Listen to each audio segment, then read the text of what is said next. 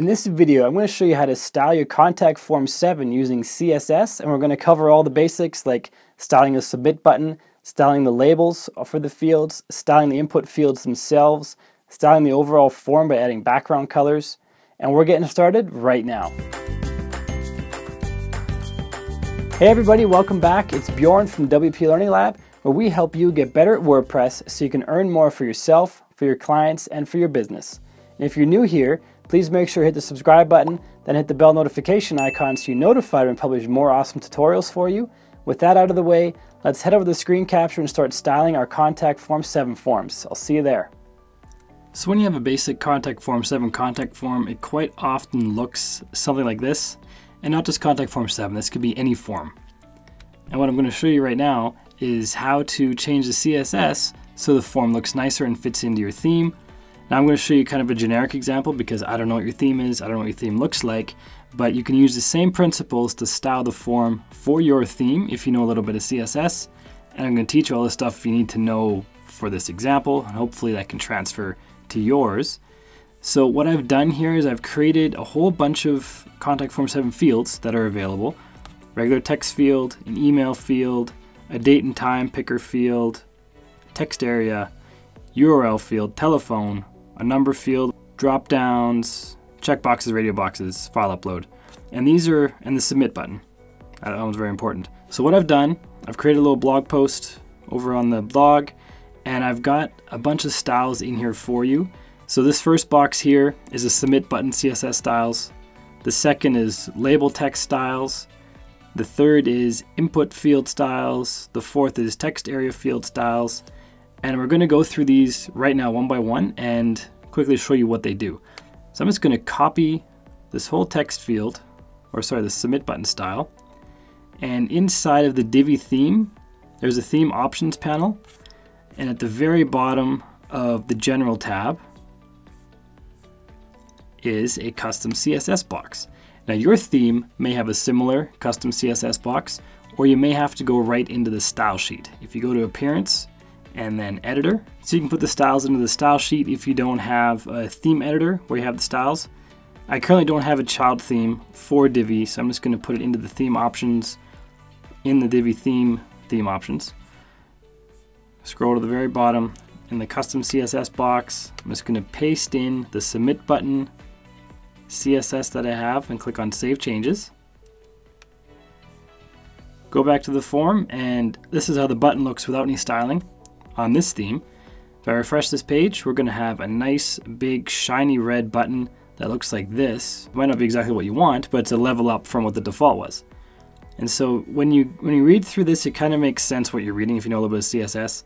There's a padding of 15 pixels on top and bottom, 45 pixels left and right, background color of red, text color of white, font size 30, font weight bold, border radius 5 pixels, and you can go through and change all of these however you want to.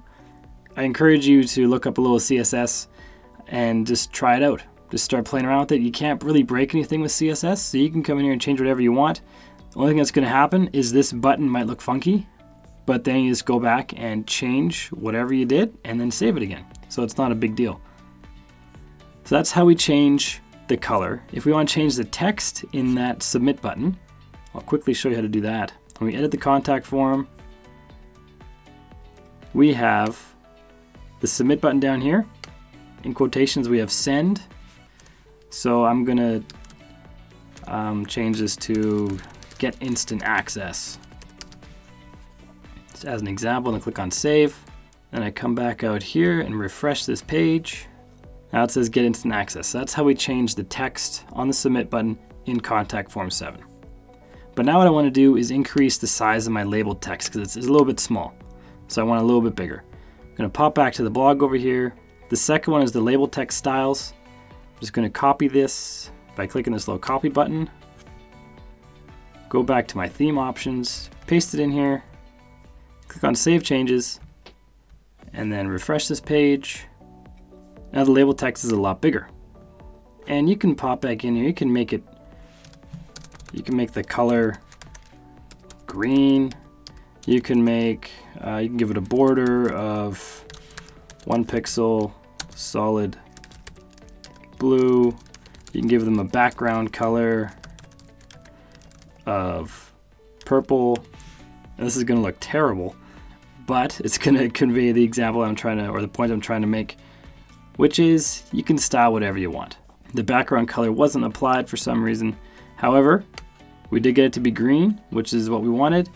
We didn't get the border or the background color. So I'm going to click on one of these labels and click on inspect and try to figure out why that didn't work. So border over here is crossed out.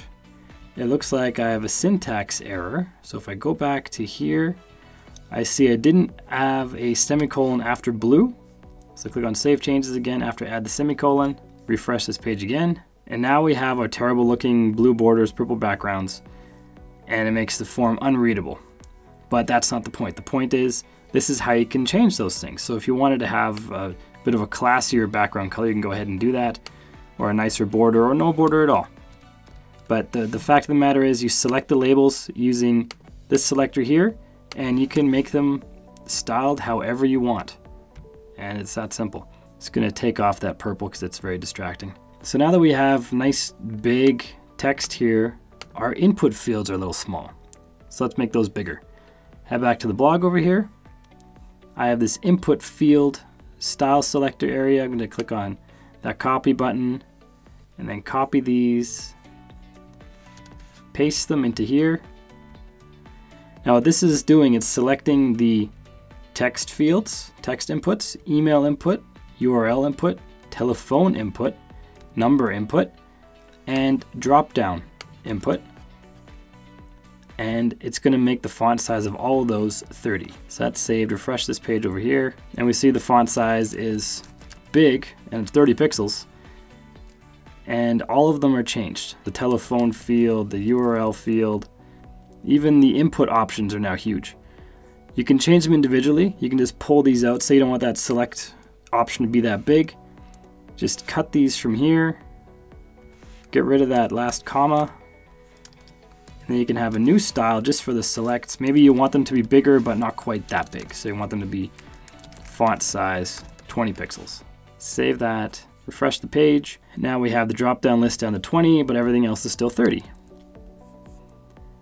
So that's pretty straightforward. The text area field is a special one. It's not formatted the same as the other input fields, which is kind of counterintuitive. But the way we have that set up is by selecting the form class and then having just text area. So I'm going to copy this CSS over into the theme options here. Now this is going to do, it's going to make the text area 100% wide, color green, which is going to be the text in the box. I'm just going to make this red because the labels are now green. And then font size of 20 pixels. Save that, come back over here, refresh this page. Now it's 100%. As you can see, the input fields are not 100%, they stop right here. But the 100% width is way over here. We can start typing in here and it's red, just like we told it to be. And what we can also do is change the border colors. So we have these input fields with a border. If we click on inspect, it's going to do a little trial run. We have our input field selected in the code down here. Inside element style, I'm going to choose or type in border color red. So now you see that border color's gone red. So that's how we select it. So if we go back into our input fields right here, we can make them all have a red border. Now the border color is red. At least it will be once it's saved and refreshed. So now they're all red. And again, text area is a special one because you need to select that separately. And I'm going to make that border color red right here. And if you want the text area to have all the same stuff as the input areas, you also just copy and paste this selector, add a comma right here, and then paste the selector there. It's going to have the same styles as you have for the other input fields. I just separated it just so you have more of an example of how CSS works and what you can do with it. So now we have a bunch of red borders. The URL has a fatter border. I'm not sure why. It looks like it has a border style on it. We have it selected down here in the code. under element style, we can force a regular looking border. So I can put in border 1 pixel solid red, and that double thick border is gone. Number has one as well. So I'm just going to copy, or I'm going to type in border 1 pixel solid red and apply it to all of the input fields. In fact, I'm going to change this input right here to have it just border 1 pixel solid red. Save changes.